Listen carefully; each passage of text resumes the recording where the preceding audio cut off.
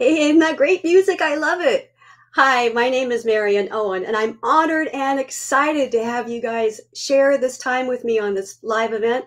It's my first one, so I'm so glad I'm doing this in front of a group of gardeners. So, speaking of gardeners, let me know in the chat where you're from and what's your weather like right now. I know. Oh, here in Kodiak, well, you'll see in a second. I'm going to show you today how to get started raising seedlings so that they're not all weak and leggy and they come out looking like the ones you see in a professional greenhouse. I mean, seedlings that not just survive when you transplant them, but really thrive. So here's what we're going to do today. I'll begin the training, and at the end, I'll share some exciting news about my upcoming Seed Starting Secrets workshop. Then we'll get to all your questions. So be having those questions run around your brain, jot them down. And then, if any time while I'm teaching, a question pops into your head, write it in the chat, and I'll devote as much time as needed to get to all your questions. So let's get started. Oh, all right. Tracy from Maine, that's fabulous. New Zealand, Catherine. Oh, thank you so much from, whoa, on the other side of the planet. This is really great. Maine, I got to make it to Maine someday. Really, really, really, because I'm on the coast and I know you guys are on the coast. So you kind of deal with some different kind of weather. So that's really what I'd like to do. It's on my bucket list. All right, let's get started. All right, Marge, New Zealand too. You guys, are you sisters or something? This is sharing your gardening. Um, Northern Illinois. What's your weather like there, Pauline? You got a little snow? Maybe not. We just got a little bit last night, so it's still getting towards spring. I'm so excited. Okay, let's dig in, and we'll start with a happy face. This is actually broccoli that I grew, and that little tongue is actually for real. It just grew like that. So you might be wondering, where the heck is Kodiak Island? It's just, I like to say, it's a little northeast of Australia and north of Hawaii. And so, with that, I'm going to share with you what I do in every workshop, and that is to give you a little glimpse of what it's like where I am. Oh, this is from our upstairs window. Today is exactly what it looks like. We live on the ocean. All these beds are covered, and spring is around the corner, and I'm excited. But not everything is just sort of dull and lifeless, because under here, take a look. We've got spinach and salad greens growing. Is that cool or what? So growing here is spinach. This is our favorite winter green because I can sow these seeds in September, whatever fall, is giving me. I use that opportunity to start them, and they grow a little bit, they get established, and then even though it might be 0 degrees, 10 degrees below, whatever, we can be eating spinach salads in the middle of winter. So today's workshop is all about how to avoid those weak and leggy seedlings by following these tested tips for starting seeds. These are tips that I've worked on for like 40 years. So your plants, like I said, don't just survive, but thrive after you transplant them. And I mean this because this is for beginners, as in if you've never even sown or grown seedlings before. Now, I want to be fair here. I want to be honest because, for example, I wouldn't try to tell someone in Kentucky how to grow watermelons, right? Any more than try to convince someone in Arizona or California how to grow one of my favorite plants, blue poppies. So, in the 40 years of interacting with gardeners around the world, we've learned that at the core of everything we do, there's a common path, a template that applies to everything. Does that make sense? No matter where you garden. Yeah. So cool. Let me know in the chat. Remember, if you just come on, where you garden, by the way, and what your weather is like. So doesn't, a path that applies to everywhere. And take seedlings, for example.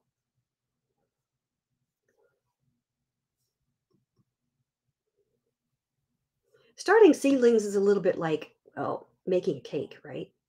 Because you have to get all your ingredients ready, make sure you got them, and make sure you follow the recipe exactly. Even these beaten up recipes that we all love, right?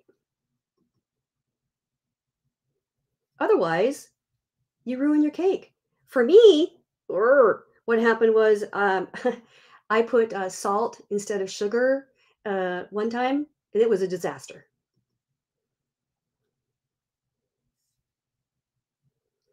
The other time, I got to tell you this story is just like starting seeds and raising seedlings, it's that one little detail that can make all the difference.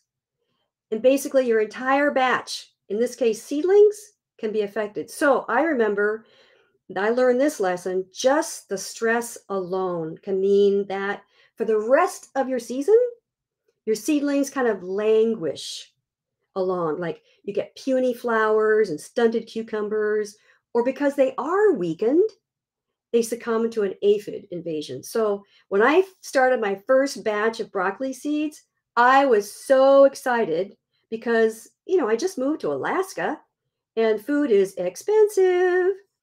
But I started the seedlings, but at some point I forgot to water them. And when I finally got around to it, they were drooping, seriously drooping. I misted them with water and I gave them a drink. I thought, okay, they'll perk up, which they did. But what I didn't realize was the damage I had done by not watering them at the right time and in the right way. So for a while, the seedlings looked fine and perked up, right? But a few weeks later, when I transplanted them, guess what? I never had broccoli. The stressed out plants bolted, that is, they went to flower, basically threw up their arms like these branches you see here, or stems, and said, I don't have enough energy to do this. So before we go any further, I have a little favor to ask, and that is I want you all ears, right? I want you to close down all your distractions, your Facebook, your email, go pee if you need to. We're going to go through a lot of material. I want you to be fully present because there's a lot to learn today. And not just to learn, but okay, you got all your ears focused there.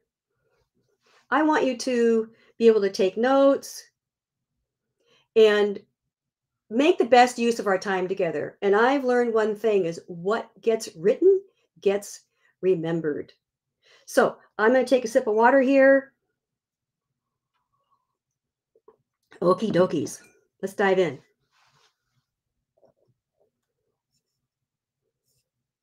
All right. So when it comes to starting your own seedlings, if you're like most gardeners, you might have run into some challenges. Challenges like, oh, what's the best way to start seeds? Big question. It's a good question. Is it better to start seeds inside or outside? Boy, I dealt with this when I first started. I had no clue. I hadn't even sown a lettuce seed before, right? I didn't know what it looked like. How to know when to start seeds? This is a biggie because one time I started seeds. Well, I was excited. Spring was around the corner. I thought, well, okay, I'm just going to do this. Well, I started them probably a month too early, too soon. And when I got around to transplanting them, guess what? Even though I'd potted them up twice, the roots were all spirally and they were suffering. So, what did it do? My cabbage plants bolted. Challenges like how to know which seeds go straight in the ground. Ah, this is something that we all deal with now, particularly like get rid of those distractions kind of thing. I don't have enough time.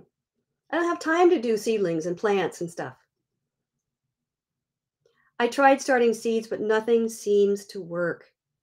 Oh, it can be so frustrating, I know. Then, what if you've never planted a seed in your life? So, I just want to tell you, if any of these challenges ring true for you, honestly, you're in the right place. So, thing is, if we fail to start seedlings, say at the right time, or we try to grow seeds that should have been tossed out years ago, or we grow them in the wrong mix, havoc can happen. By the way, note on that seed packet, the date on there, we're talking about like 2018. So let me tell you a story. A friend of mine's daughter was getting married, and my friend had promised to not only host the wedding in her garden, in her yard, but to grow all the flowers for the bouquets, those boutonnieres that the guys wear too, table decorations. I mean, we're talking thousands of seedlings here. The wedding was 6 months away. Now, this is a lovely, heartfelt promise, I gotta say. And she was thinking of like hundreds of packets of flowers. She was, making bouquets. And so she got right to work. 4 months passed before the wedding. 2 months passed. So 4 months before the wedding. Let's see, that's about right because it was about 6 months out. Okay, she calls me on the phone and she says, Marion, she was panicked. All my seedlings are dying, falling over. Like overnight, they did this. And this is kind of what they look like. They're kind of sad little guys. I got to tell you this. So, you guys, and some of you can guess what happened. She overlooked, there's a number of safeguards to take to prevent damping off disease, where the seedlings just keel over right at the soil line. And they just sort of, at the surface, they just keel over and die. So, we found fresh seed. We started new batches of seedlings. And they bloomed. We were very careful. I was very careful to tell her what to do. Just in time for the wedding. The bride was thrilled and the guests were so impressed. So many things can cause a seedling to be stressed out, kind of like us, huh? But when we go to transplant these weakened seedlings outside, this domino effect happens. Your seedlings topple over with the first breeze. They burn and wither in the midday sun. The tiny little feeder roots don't make good contact. I mean, there's a lot of things that can happen. They can lose battle to nematodes. Did you know there's nematodes that kind of burrow into the roots? Ugh. So before you know it, your entire investment of time and money has gone down the drain. But you know what? In many ways, it's not your fault when things go wrong in the garden. It's not your fault that so-called experts gave you bad rap, like poor quality information, thinking they're helping you in the past. For examples, I learned when I was young that you're supposed to rototill your garden every year. This is what the experts said. Rototill, till your garden, your soil every year. Now, thing is, new soil science has discovered that deep tilling like this is one of the worst things you can do for your soil. So I remember, for me, I remember about, let's see, well, now it's about 30 years ago. I took an extension course, like from our extension service through our universities, the ag department in universities. And I just took kind of a basic, it was like a master gardener course, but it was kind of basic for me. I didn't know much. And I was really curious about growing things organically. But when I started asking questions like compost or manure, things like that, I was flat told by the teacher, like, shut up. We cannot talk about organic gardening methods. We can only talk about chemical fertilizers, fungicides, herbicides. Whoa. So I'm telling you this in a way because if you're confused and like discouraged, I totally understand. Kind of mixed messages, huh? So it's no wonder that we get a little confused when it comes to starting seeds. In fact, there is so much information out there. If you just Google start seeds, woohoo! Um, I'm going to talk about some of these points, but here's another thing to consider is if you Google starting seeds or seedling care or anything along those lines, a whole heap of information comes up. So we'll get back to this too, because I know this is about starting seeds, but I know some of you have already done this before, and maybe you just want a little refresher about seedling care. So there's a lot of conflicting information out there. In fact, I'll show you what I mean. When I was a guest on Ed Hume's radio show, now Ed Hume on the left in the purple shirt, um, he had a gardening show, TV and radio, for the entire like West Coast of the United States, and he was like the gardening guru. And before we went on live on the radio, I asked Ed. He's a very gracious man. I love him to pieces. He said, "So Ed, why don't more people grow their own seedlings, grow their own starts?" And he kind of looks at me and he scratches his head and he says, "You know what? It's because experts and seed companies make it sound so complicated." And I never, ever forgot that. And that's one of the reasons why I love to host workshops for gardeners.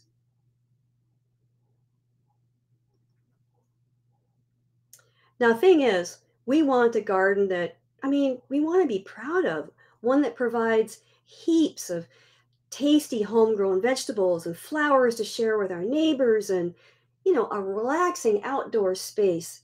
And, well, hosting dinners for friends and a fun space for growing peas and carrots with the kids and grandkids. And so I just want to show you these pictures here. Like this is from Dorothy in Montreal. She was one of my students in my Compost Academy class. And she lives in Montreal in a tiny apartment. This is her garden. And for her, this was like a major part of her life. She got such relaxation and joy from just having this garden. And this is a special garden from Hazel in British Columbia. And she took my Compost Academy class. And for her, it was really important to get the seed starting right because they were looking at hotter and hotter summers. So not only did she take the Compost Academy class, but she learned about how to start seedlings the right way. So the timing was such that the seedlings were getting in the ground the right time. She knew how to water and take care of them. And this is a fun guy. This is Phil in Montana. He took great pride in building his own seed starting equipment and troughs out of reused materials. He also just loves starting marigolds to surprise his wife. That's Phil in Montana. A very fun time with him in the class. Then we have very, very luscious garden. This is Jane in Minnesota and these avid gardeners. And this one especially is kind of near and dear to my heart because this is Susan. She lives in the mountains of British Columbia. She has a lot of tribal duties, teenagers to raise. I mean, life for her was pretty stressful. So she took my Compost Academy class and learned how to use organic gardening methods for her seedlings. She wanted to boost her garden so she had a place to relax. And she reminded me of how much we have in common. I mean, we all just want to know like true happiness, relaxation, and freedom. Well, freedom from just suffering or the news or anything like that we deal with here these days. Then well, this is kind of fun. Leslie lives on the prairie, and she also lives on the prairie with a bunch of deer. So for her, surviving for the seedlings was very important. So she put up this giant fence. So when I first started gardening, it was all about trying to grow anything for me. And I'll show you what I mean. Because I had to start with not quite a prairie, but I had to start with a bare patch of ground. I mean, I had to start learning how everything, soil, seeds. So I persevered and I managed to grow a few things. And by the time, I got a few things, a few knowledge bits, for me, really, it was all about reducing our grocery bill. Uh, well, this is what my first attempt looked like. And fortunately, even after a few years, we eventually improved the soil and everything and built raised beds. And I really started to drill down and began experimenting with what didn't work for seedlings and what did. But my dream garden almost came to a grinding halt because of a medical scare that really shocked our life. So I want to just tell you a quick story here because I remember it like it was yesterday. See, my husband and I, Marty and I, we were traveling in our motorhome in the Southwest. It's kind of retro. I know. It's kind of a retro motorhome.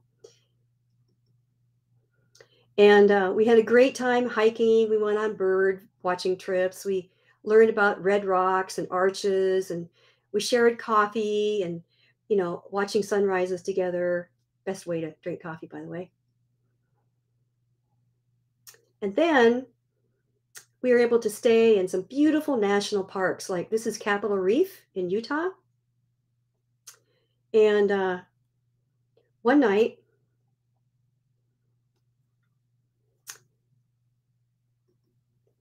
we couldn't find a camping place in Capitol Reef. So the guy at the campground station there, the ranger station, said, if you just come back at about 8 o'clock in the morning, then most people are leaving at that point. And then you can kind of just pull in because it's first come, first serve. So what Marty and I did is we left the campground, we drove down the road a little bit, and we went to some, it's called BLM land where you can park for free. So we pulled over and we put the motorhome up kind of for the night and went for a little hike. We came back in, we had dinner. And then after dinner, Marty got on the phone and he's talking to his daughter, Amy, in Alabama. And I'm on my laptop. I'm typing up something. And then while Marty is talking on the phone, he starts talking gibberish, like he's not making any sense. And I said to myself, oh my God, Marty is having a stroke. So I'm trying to think of my first aid training, right? And I'm thinking, okay, there's these cues you're supposed to do. I said, okay, Marty, hang up the phone. I said, let's see what to do. I said, Marty, what day is it? And he couldn't say. I said, what's your name? Like this. Where are we, Marty? I said, Marty, smile. You're supposed to do that. Smile to see if there's, lopsidedness. So we kept doing this. And then 10 minutes later, Marty, what's your name? Marty. Where are we? And he said, Reef, as in Capitol Reef. So thank God. But thing was, that wasn't the end of it because it was Saturday night. It was pitch black. And the nearest hospital was something like, I don't know, 40, 70 miles away along winding roads. So we had to stay put. And that Sunday morning, next morning, we're driving and we're listening to the Mormon Tabernacle Choir, I think, because we're in Utah, right? And I'm just praying, God, let there be a physician at this hospital. So we pulled in. 5 hours later, the physician says, well, Marion, your husband's, yes, had a mini stroke. 5 hours of test later, right? And says, when you get home, make an appointment with your doctor. Now, back in Kodiak, Marty's doctor gave it to us straight. I remember he's leaned forward. Stop eating meat, he says, and eat more fruits and vegetables. And you know what? That's when I realized I've become pretty complacent about my gardening, pretty lazy. I could garden better. I knew I could garden better. And by then, science had proven that organically grown food does contain more nutrients. So I know at that point, I just launched into expanding and boosting our garden into like a veggie factory, starting my own seeds like crazy and growing my own transplants as if, well, my life depended on it and Marty's life depended on it too. So today, this is what the garden looks like. It's just flourishing, and I'm able to grow like every square inch of vegetables, and I mix them up with flowers and herbs too, just because it makes everything look so pretty. So, what did I learn from decades of growing seedlings? Yeah, see my gray hair? Yeah, check out the gray hair, you guys. By the way, in the chat, anybody know what this leaf is? Put it in the chat if you think you know what this leaf is that I'm holding up here.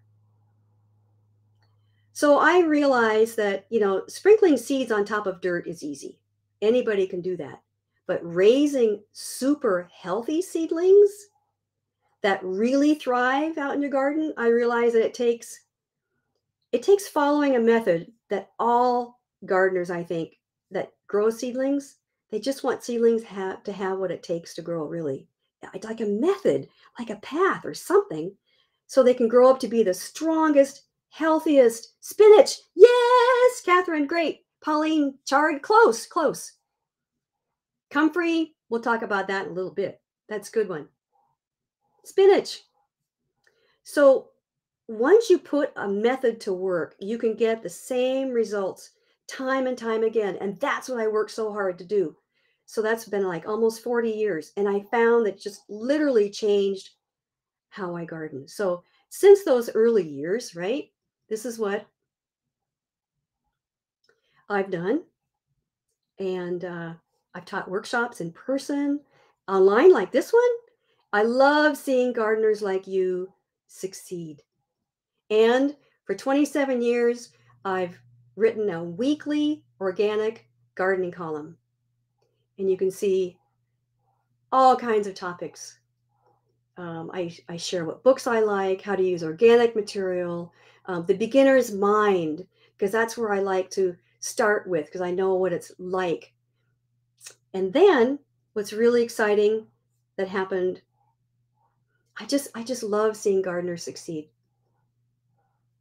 And then I co-authored the New York Times bestseller, Chicken Soup for the Gardener's Soul. Grab a copy of this. If you need some uplifting stories, I'm not just saying that. Um, this is the book to have next to your bed, let me tell you. But friends now tell me, you're gonna laugh at this one.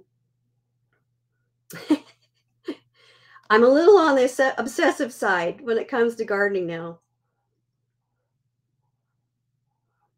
But all silliness aside, I find myself in the wonderful and blessed position of helping other gardeners. So if you've been totally bummed out or frustrated or discouraged about starting seeds, I want to show you these seed starting tips just for you.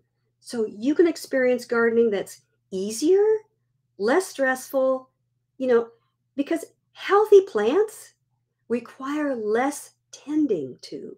And suddenly, you've got more time. Now, I know many gardeners who struggle to have a garden that they're not a slave to, and that's so important. So let's get into this, because the simple method I developed, it boosts not only seedlings' health, but gardeners' confidence as well. And I call this method the high five method, which is the very heart of my upstarting seed starting workshop. So the biggest benefit of this system, it shows you how to have 100% confidence that your seedlings will grow up to be the strongest, healthiest, most vibrant seedlings you've ever had without having to buy expensive equipment, materials, seedlings that look like this.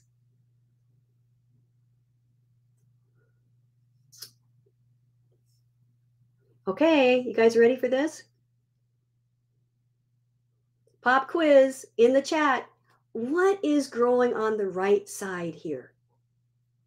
On the left side is like an Asian green, but on the right, what do you think these little seedlings are? They're some of my favorite seedlings because they're very, very hardy. You can grow them almost anywhere. And they're, we thought that kale was a top vegetable. This particular plant has taken over, like pushed kale off the side and is now tops as far as the most nutritional green you can grow. Tracy, you're close. You're close.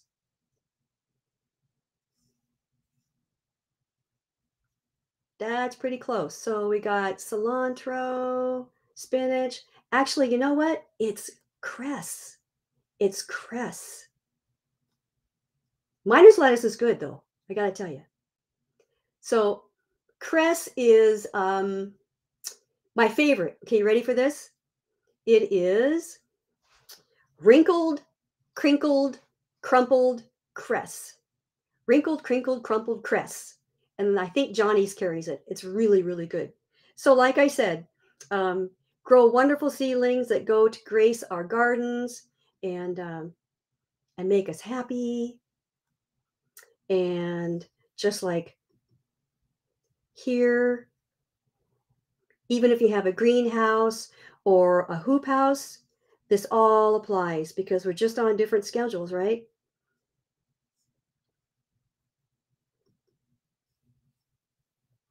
I want to show you this one because I wanted to show you how far along you can come by doing the right thing at the right time. These pictures I'm showing you here, these are not stock photos. This is my first developed garden, my proving grounds, so to speak, pardon the pun, where I really worked on what kind of method to get seedlings to work every time. So there's garlic in here. Well, everybody needs a rhubarb bed in the bottom right-hand corner, right? But this is the proving ground. So I want you to be able to go to sleep at night knowing you've done your absolute best. Now, you might be wondering, as you look at these pictures, why don't more gardeners get results like this? Because when it comes to starting seeds and growing seedlings, right, there are 3 seed starting sinkers. I call them sinkers or mistakes that I see people make. These are common but expensive mistakes. Over and over again, people make these problems for themselves. So we're going to talk about these 3 mistakes so you can avoid making them. So let's dig right in. Let's begin with what I call expensive mistake number 1. And when I say expensive, by the way, I'm not talking just about money. I'm talking about expense of time, our physical health, and so on. So, sinker number 1, the wrong seeds. Many people think that kind of across the board, store-bought seeds are all good. They're all equally good. The problem is that not all the information you need to make a good buying decision is there. It can totally happen that your seeds just don't germinate. Again, it's not always your fault though. Okay, let's go to number 2. Seed starting sinker number 2. Handling tiny seeds incorrectly. So the mistake is, handling too many tiny seeds, small seeds at a time. You can waste seeds, like spilling on the floor, done that. Or you get contamination by accidentally mixing seeds in the packets. And then if you spill, not just on the floor, but where you're actually sowing them, overcrowding when planting seeds is a problem because separating out those tangled roots can lead to transplant shock. And just like when I was growing broccoli seedlings and I stressed them out with not watering them, tangled roots, while they might look good for a little while, it can be disastrous because a plant grows right at the tip, the root tips. That's where all the action is. Okay, let's go to number 3. And we're going to cover all these. The wrong potting soil. Mistake is most people think that seedlings should be grown in sterile potting soil. Sterile. The problems? Seedlings are not prepared for the real garden soil, real garden dirt. And once transplanted outside, seedlings are more susceptible to pests. And we're going to talk about all this because we're going to do some problem solving. So let's go to seed starting sinker number 1. The wrong seeds. This is what we just covered. So I'm just going to show you this as a reminder. Okay. I want you to be an informed buyer. It sounds like normal, like duh, but hold on, just hang on here. So before you buy, right? Before you click the buy button or you go to the rack at your favorite, big box store or what have you, you want to know these things. How old are the seeds? And it kind of goes with how are they stored? You go, how old are these seeds? Well, you don't always know on the seed packet. And my friend Renee Shepard of Shepard's Garden Seeds, she says a lot of these seed companies, if they're not printing, how old the seed is, or for 2022, 23, etc., then they might have been sitting out in a warehouse for a year or two. How are they stored? Are they stored in cool and dry? Is it damp conditions? Is it, that kind of thing? And it's okay to ask. It's okay to contact somebody and say, hey, and what the germination rate or germinate rate. If you look on the back of a seed packet, it should show you 75%, 80%, and so on. And is dormancy a factor? Seed dormancy is one of those, it's not your fault things, because you don't know if trying to grow those blue poppies is going to work for you, because they have to have a cold snap. They have to have a cold period to break germination. So when you sow lettuce seeds in the middle of the summer and they don't germinate, guess what? They don't like it really hot, okay? And is it appropriate for your growing conditions? Back to the blue poppies. I can't tell you how many gardeners in Southern California, they'll take a break and they'll go up to Butchart Gardens of Victoria and they go, whoa, these blue poppies are awesome. I'm going to buy a packet. And nothing happens. So it's just not appropriate for the growing conditions, right? Okay, pop quiz. Since we're talking about seeds, what is the largest seed in the world? What is the largest seed in the world? Now put your answer in the chat. Remember, you're among friends. This is cool. No judgment here, right? What is the largest seed in the world? I could do the Jeopardy song. You guys can guess. The largest seed in the world. What would that be? I'll give it to you. It's fuzzy. It floats. It grows in the tropics. And the outer shell is shredded and turned into a material that we can use in potting mixes. And that's the coconut. All right. It's the coconut. Pauline got it. All right, Pauline, you're going to have to ring me up because I want to give you a little gift for that one. All right. Let's go to number 2. Seed starting sinker number 2. Okay, like I said, problems. Get the right tools.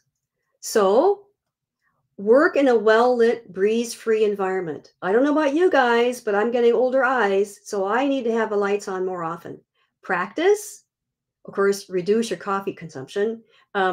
This is kind of a silly story, but we actually had in our bed and breakfast, we had a man stay with us who was a brain surgeon, and literally. And so when he started training, the doctor who was doing the training looked at his hands. They were shaking just a little bit. He says, no more coffee for you. So use seeding tools that are sturdy and really, really, really work. So let me show you. I'm going to show you what I'm talking about. So One thing that I really like, I'm a huge proponent, is for tiny seeds. See this guy? This is a mini soil cuber, and this one here is probably 30 years old. I actually had to buy it from the UK, and I use it for growing tiny seeds because I pack this full of soil that's mixed, and whatever seed starting soil or germination mix you use. I mean, some people make up their own mix of vermiculite, like a finer vermiculite, sifted compost, but you don't really need to use a compost yet. That kind of thing. So you just mix it up until it's a consistency of like cooked oatmeal, kind of gooky, and you take your favorite spoon out of the drawer and you just pack it in there. You just pack it in there like this, okay?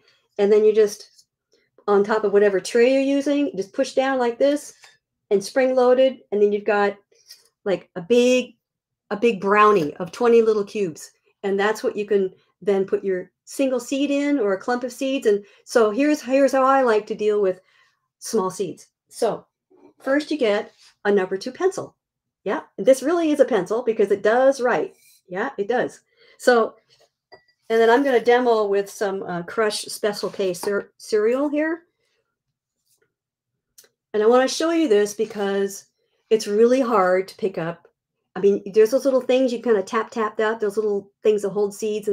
But this is the cat's meow for me, is I can just pick up like one seed at a time. Let's get this here. There we go. See, this could be a tomato seed. This is what I use for tomatoes. But yeah, I use this pretty much for tomatoes because I grow so many tomatoes. But it's so easy to pick up one seed, or if you have tiny seeds like poppies, I grow clumps of poppies, like 3 to 5 poppy seeds in one of those little cubes for a fundraiser. So we have our public radio station. We host a seedling sale, right? And that's what I use to grow thousands of poppies. So if you have questions, remember, pop them in the chat and we'll get to that at the end. Okay? Okay, get the right tools. Now, the wrong potting soil. All right. This is a biggie, you guys. The wrong potting soil. This is a reminder because we talked about this briefly. We were told by the experts not to use sterile potting soil.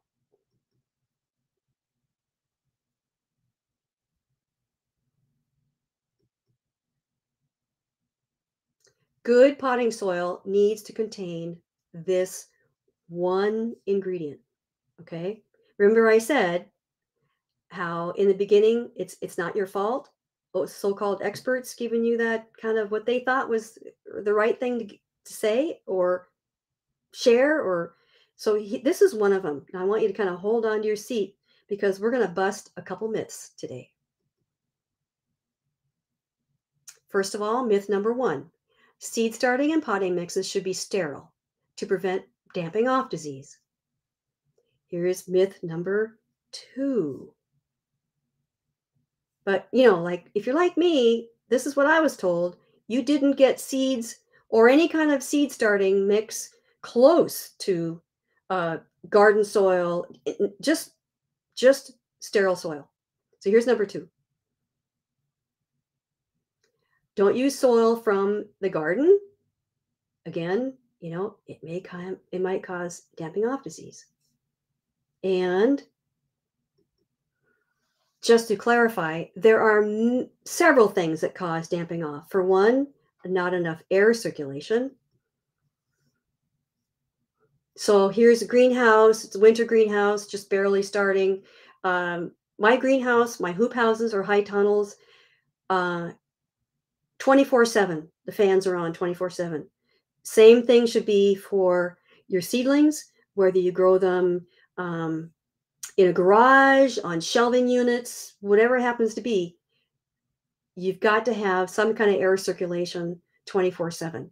If you have your lights plugged into an outlet, timer, then make sure that your fans are still running 24/7. Your lights can go on and off, but keep the fans running.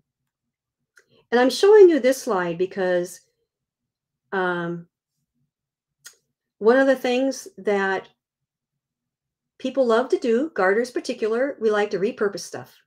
And cups, yogurt containers, cottage cheese containers, all of that are very, very popular. I mean, I understand that.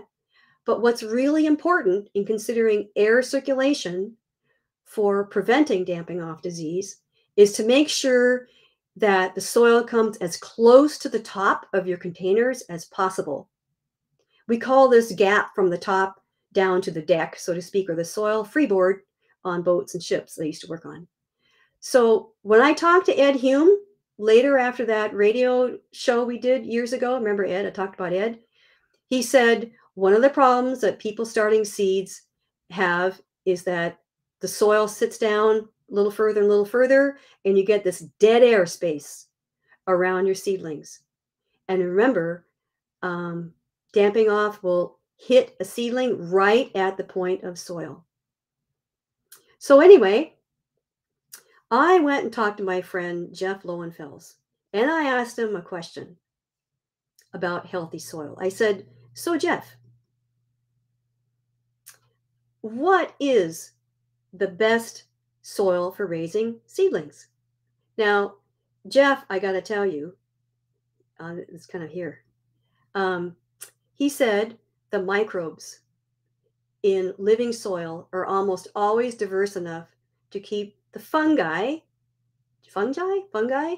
that cause damping off in check.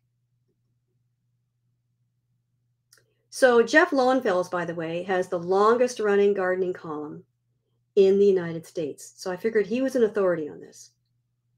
And he's also written like, I don't know, 4 books worth checking into, particularly the one on either side. I like teaming with microbes and teaming with bacteria. So if you want to take a little screenshot of this or something, go for it, because he's an authority. And there's also a New York Times article written about Jeff. It's a little side comment here, because in the 40 plus years he's been writing a gardening column, he's tracked climate change. So the New York Times article is very, very inspiring. So anyway, I went to Jeff and I said, what is the best soil for starting seeds? He said, finished compost is the best potting mix you can use. Now, I underline finished compost because I'm going to give you a little tip here for those of you that make compost or buy compost or whatever you do. Finished compost is important because compost that is not finished can actually harm tender seedlings and plants and prevent germination. Okay. So Jeff also said, now this might kind of blow you away. He said, living soil allows bacteria to help plants take up nutrients more efficiently. Now, I'm not going to get into the heavy science here because soil science is pretty new. He says, but if you use sterile soil, bacteria cannot help your seedlings until the microbial herd is established. So the small part of it is that underground, all that action happens around the root tips, and bacteria comes in and out of those root tips, and the plant is able to, how should I say, farm the nutrients off the bacteria. It's just like the UPS guy coming to your door and saying, okay, got a package for you. I mean, if I had another life, I would go into soil science. So when you transplant your seedlings, right? Make sure I get the right slide here. When you transplant your seedlings, then you're getting in your soil it all ties together, because this picture might look a little out of place for a seed starting workshop, but hear me out.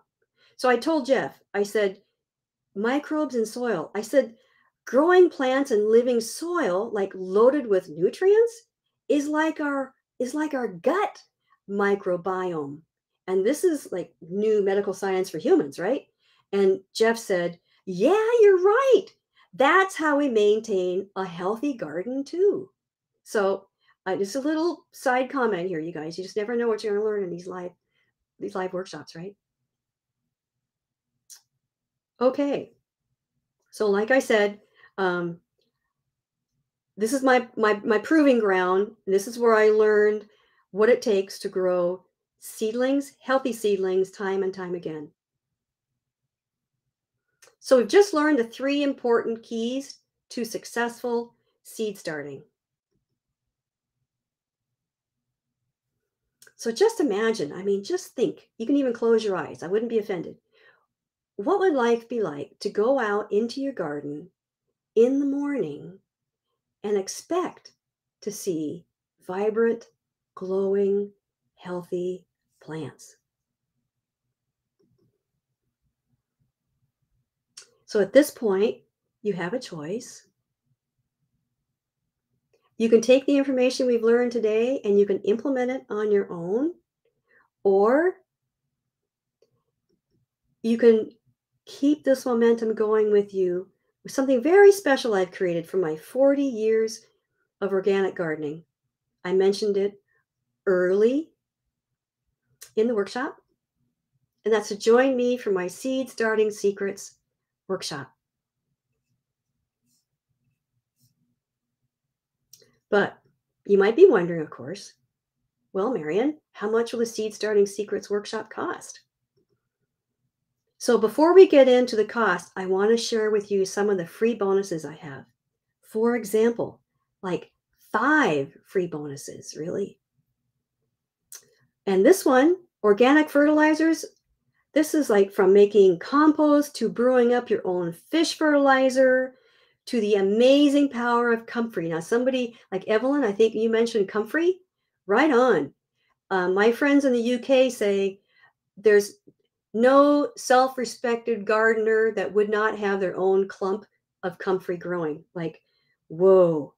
And this is a $21 value. And when you act today, and I'll show you what to do in a little bit. And for today, it is not $21, it's free. And then what's really cool is how to grow seedlings on windowsills. We all love to do this at some point. I mean, we run out of room, we just don't have the space, we don't have a garage. So we do it in a windowsill. So this is like the ultimate guide. If you're short on growing space or growing in low light conditions, how to grow seedlings on windowsills. Value of $19, and for today, it is free. Bonus number 3, non-toxic remedies for pests and diseases. This is my culmination of, it's like an indispensable Bible, and it delivers over like remedies you can make at home to help your plants overcome like this cocktail of slugs and bugs and nematodes. And just think of how much time and energy you spend every year trying to solve pest problems. Should I use this? Should I use that? And you end up guessing what to do. And often, bummer, you end up feeling guilty because you've resorted to chemicals, kind of desperate. And that's sad because every day science is revealing to us, I mean, how pesticides and, I mean, fungicides damage our bodies, our food, and our world. So this value of $22, yours for free. Bonus number 4, how to shop smart when buying seeds and seedlings.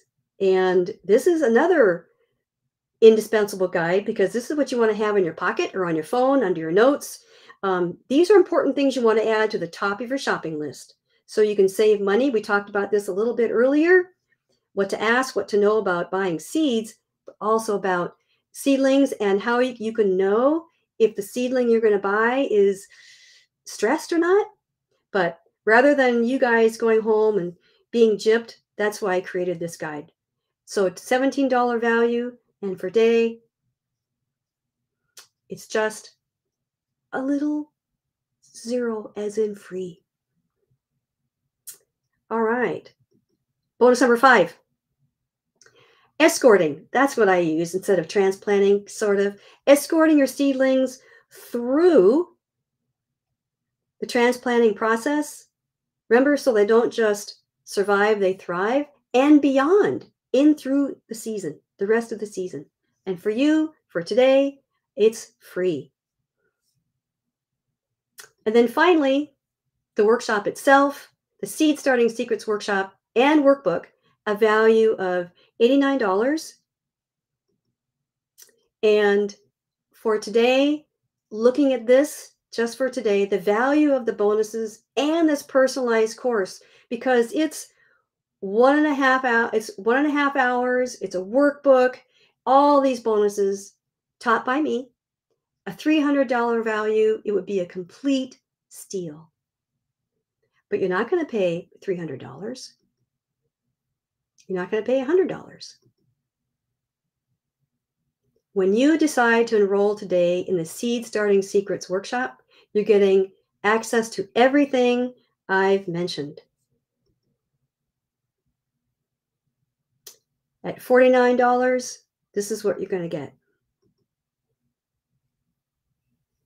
But first, let's look at what other gardeners are saying.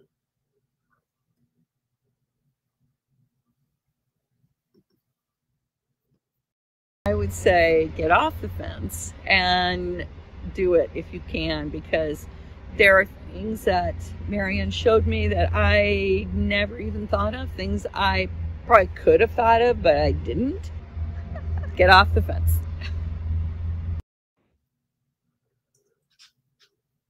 Have any questions about what you should do in your yard or what you need to do for plants or vegetables, you really should take Marion Owen's class.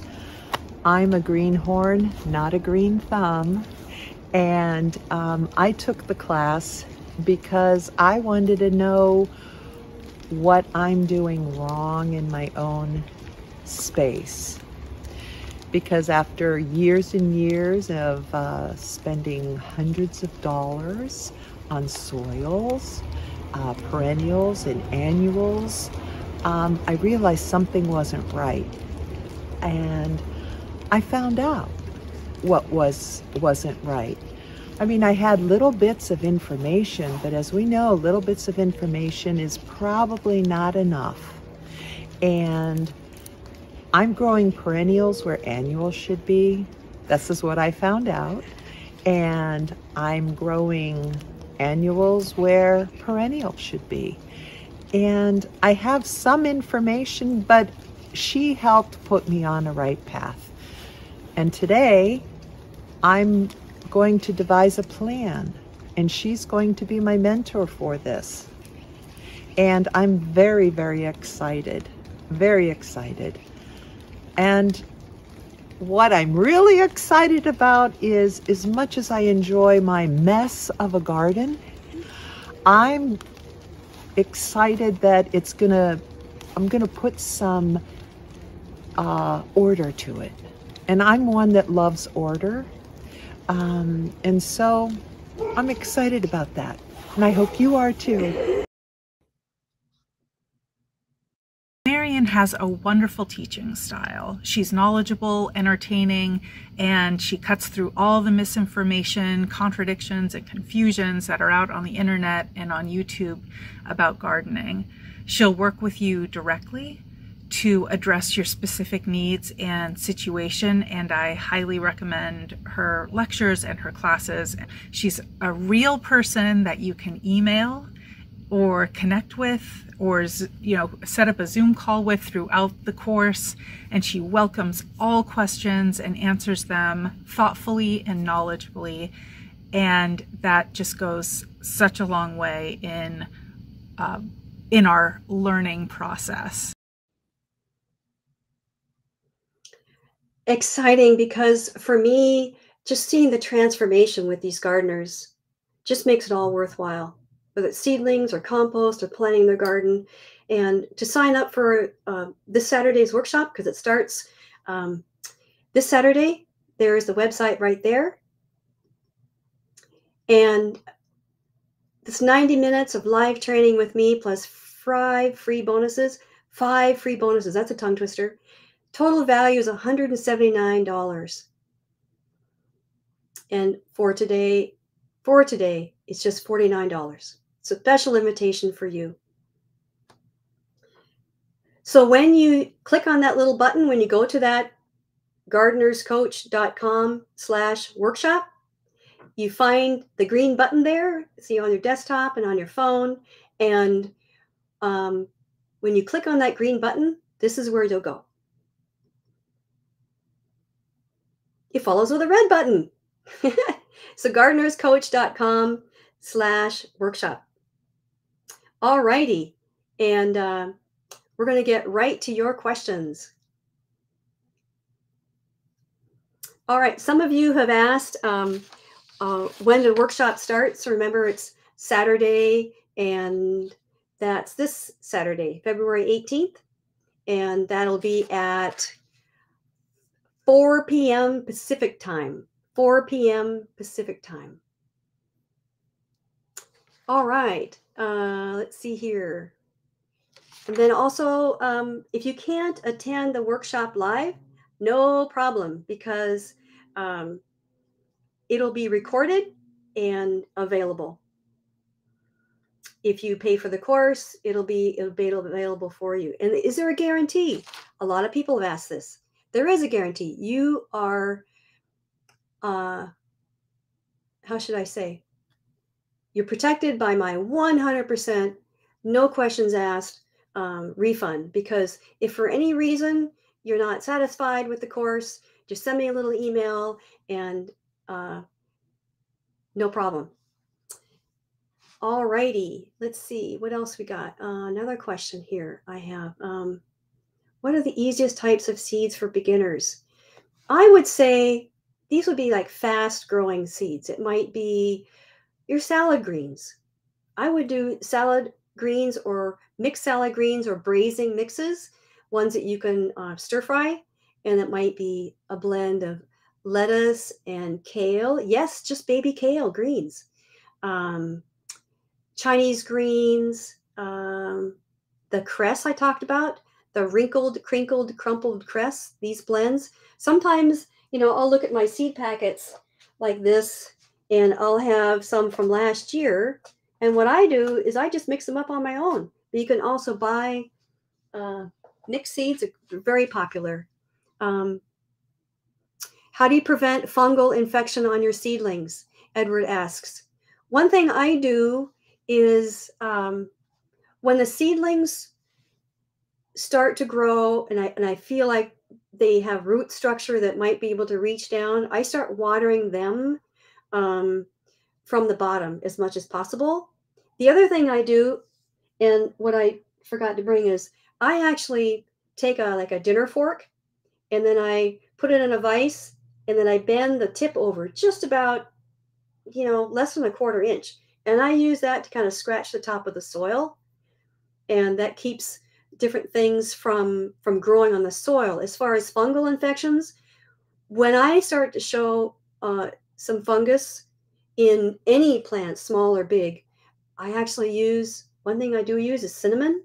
I'll take powdered cinnamon and I'll sprinkle it on the soil and on the plant itself. So air circulation helps a lot. And the other thing that we kind of forget because we don't always have enough time, we think, is to check your plants a lot and separate them out. So there's good air circulation in between your seedlings.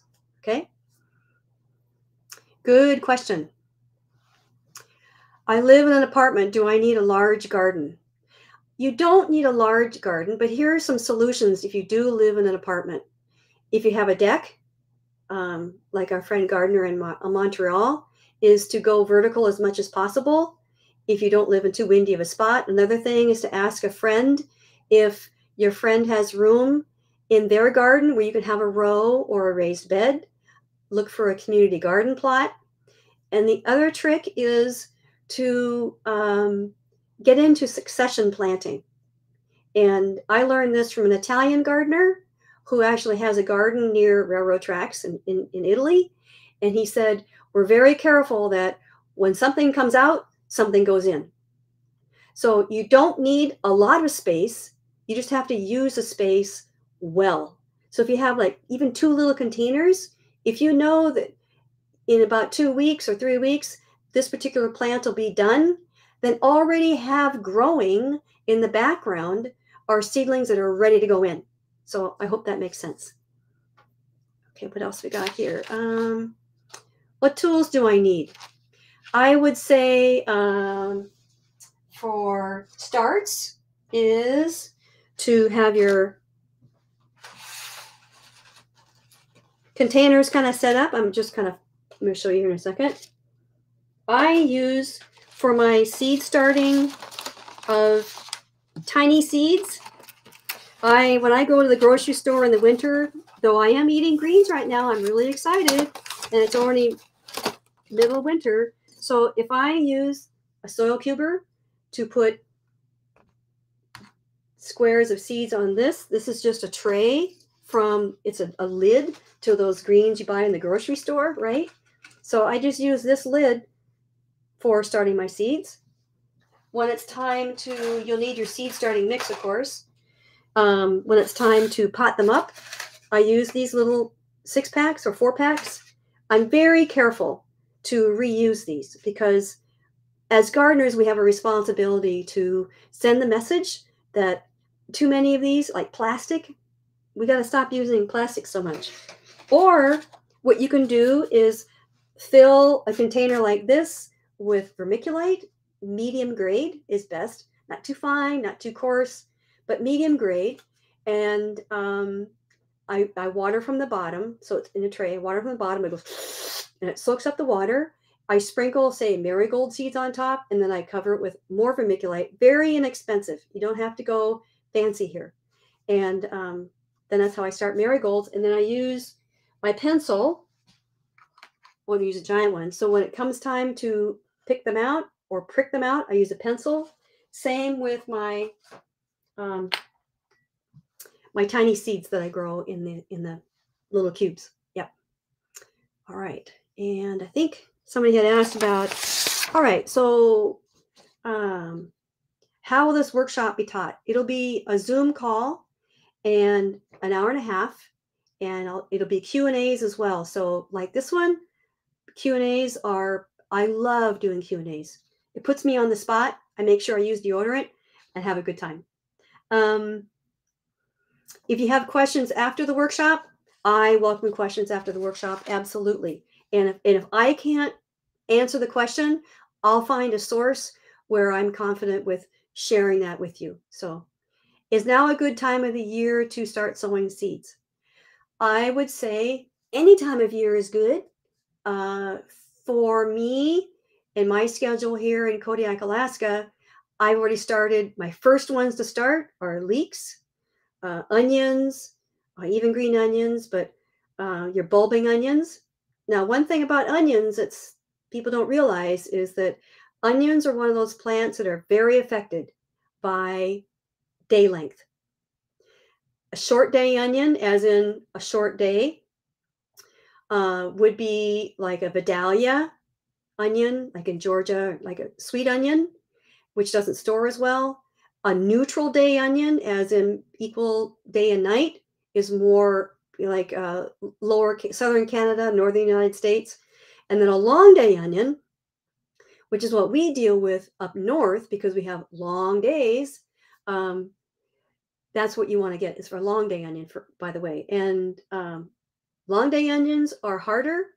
They're much more tart and they store better. A Vidalia onion, on the other hand, is sweeter. You can eat it almost like an apple, but it does not store well. So that's what I would do is figure out when you're going to start your onions, or excuse me, your plants that take the longest, and then stagger it. So your biggest group of starting seeds indoors is probably going to be your kale, your cabbage. Some people have luck with transplanting corn. I don't know. And then what I do is I actually start my cucumbers inside. And I have to be very, very careful when I transplant them to take as much soil with the roots as possible, because cucumbers are one of those plants that do not like to be disturbed. So I want to talk one thing about transplanting plants. Your cold crops, that is your cabbage variety plants, they like being buried down to the neck where the leaves start, and to not have the whole stem above the soil level. So here's my hairbrush, right? So we're going to pretend that this is the stem, and then these are the leaves, right? And here are the roots. So growing in the seed starting medium, they're like this. You've got all this stem showing, and you've got this clump here where you're going to get your leaves growing from. And what you want to do when you transplant it outside, you want to plant it to there. You don't want all this stem flopping around. Just plant it like this, really deep. It'll be nice and stout. However, for lettuce, you don't want to plant it too deep. If you plant it too deep, you'll get what's called crown rot right here. If you bury that too deep, like accidentally, then you'll come out one day and you go, what's going on here? My lettuce plant is completely flopped over. Then you pick up the lettuce plant and go, oh, it just rotted right there at the soil. Okay? This is true for onions too. You can plant them too deep. And maybe I'm getting into this too much, but let me know in the chat if I'm getting into this too much. But pretend I've got an onion seedling here. Oh yeah, we'll just bring this brush back. Okay, so your onion has like a white area here, and this is going to be your greenery. If you plant your onion too deep, where you're burying all the white, then guess what? You won't have bulbing onions. You're not going to get onions that look like this, right? I've been trialing. I've been testing onion seeds, red onion seeds, just because I love red onions, right? So I found from a professional like onion grower in interior of Alaska, and I was actually on my phone at the time out in the garden, and I said, what's the deal? I'm not getting onions. I'm getting what look like giant leeks. And he said, well, I learned the hard way because I had a bunch of students here, grad students, helping me transplant these onion seedlings everywhere, green on the top and the white and then the roots.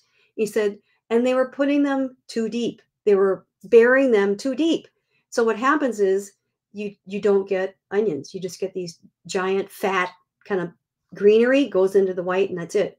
So when I transplant onions, I have just barely the roots in the soil and everything else is above. So when they talk about onions being a root crop, nah, I think it's more like a stem crop. So Jean says, do I need to be an experienced gardener to start? No. I mean, all you got to do is just pay attention. That's really all it is. You can start with just minimal equipment and just grow some seeds, maybe just the things you like to eat. Just pick maybe 3 vegetables, okay? Or just 2, and maybe some flowers. And get your soil right, and just pay attention to what they need. In my Seed Starting Secrets workshop, I go through the whole list of what it's like to think like a plant, as in, what do your seedlings need? It's not always what we think they need, because our brains, right? We just try and give them what they need. It's kind of like having a puppy. You're raising a puppy. You can't just put the puppy in the corner in a cage. You've got to pay attention to that puppy. Oh, time to go outside. Oh, time to eat. But paying attention to your plants will be your biggest asset. So is it expensive to get started? No, it's not. You might even have friends that have containers. For example, I've got friends that say, hey, Marion, my favorite container is like tofu containers. Or you can just get, these are what mushrooms came in at the store. And pencils, gardener's best friend. You can actually have a seed swap with your friend gardeners. And, you might be buying too much seeds and you can share with someone else and back and forth. You don't need expensive shop lights. screw that stuff. You just need fluorescent shop lights, just basic fluorescent shop lights or LEDs. They're now replacement. Those are more expensive, but they last longer. So start them in the windowsill.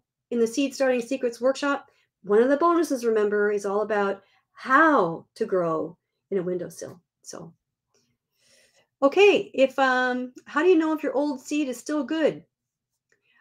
That's a very good question, Wendy. So, thing is, can't always trust a seed packet. What I do is I take a piece of paper towel. It's eluding me right now, but you take a piece of paper towel. How about this? So here's a piece of paper. This is a paper towel. Get it nice and wet, and well, actually fold it like this first. You want to put about 10 seeds or any number of seeds. You know the number. And you just fold over the paper towel like this, right? And then get it damp and mark the date. And you slip it inside of a Ziploc bag and seal it up. And every few days, just check on it. And when they start to germinate and you're confident that that's all that's going to germinate, then open up the paper towel and count. Do your math, and you'll know a percentage of how many have germinated. I'd say if it's 75% and above, it's good. And if it's 75% and below, don't throw the seeds out. Just sow more, right? Just be aware of, some seeds, like I buy fresh onion seeds every year because the germination rate on onion seeds, even when you buy fresh seeds from reputable firms like Johnny's Seeds in Maine, if it says 75 to 80%, you already know that this kind of suffers. Whereas a bean seed, pea seeds, they can last for years. So it's kind of the brief part of how to know. How long do seeds last? That's a good one. I should have brought my little cheat sheet with me. Like I said, beans and peas, a long time. Remember, they've collected. Scientists have found beans in earthen pots in caves in the Southwest, and they still germinate. I would say lettuce seeds, 2 or 3 years was what I go for. Broccoli, cabbage, kale seeds, I'd hang on to no longer than, say, 3 years. Thing is, too, though, is if it's a really important crop for you, then consider buying them pretty timely. Make sure that you either put the date on there if it's not already stamped on the seed packet, so you know when you bought them, and that helps a lot. And germination tests help a lot as well. So great questions, everybody. Great questions. Is your workshop for beginners? Do I need to have an established garden? It's absolutely for beginners. I love the beginner's mind because when I moved to Alaska, I knew nothing. And I came from Washington State where, just about anything grows short of maybe cantaloupe. I knew nothing. I had a total blank, like clear blank beginner's mind. So I bumbled my way through it, and I'm glad I started that way. If you're a seasoned green thumber like this, if you have a green thumb already, then welcome, because between all of us, you, me, and everybody else in the workshop, we'll learn something. I always learn something. And that's part of the beginner's mind. And the advanced mind to have is your cup to be empty so that you're available to new information, new knowledge. Yeah. Okay, any last questions? I hope to see you in the Seed Starting Secrets workshop. It is my honor, and I just absolutely love to share my experience and learn of your experience in these workshops. It's a complete pleasure for me. So thank you very much for joining me this afternoon for here, and blessings to you, and happy gardening. Cheers.